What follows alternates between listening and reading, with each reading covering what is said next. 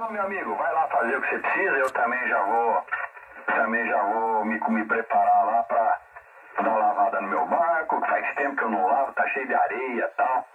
Engaviando veio aí meu filho, meu neto. Meu neto achou que era bonito jogar areia dentro do barco. Ô filho de uma mãe. Moleque de 2 anos só faz merda mesmo, né? E a gente dá risada.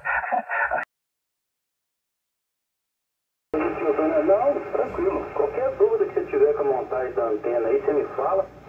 Eu vou te falar algumas dicas rapidamente, depois você só me confirma antes de você sair se você tá com a vertical, hein? Tá muito bom o sinal, a propagação ainda não tá favorável agora, né? Já tá ficando melhor mais tarde, depois você me comenta. Vou te dar algumas dicas rapidamente aí, é o seguinte, marca todos os isoladores. Não dá trabalho. Pra não dar muito trabalho aí pro pessoal, né?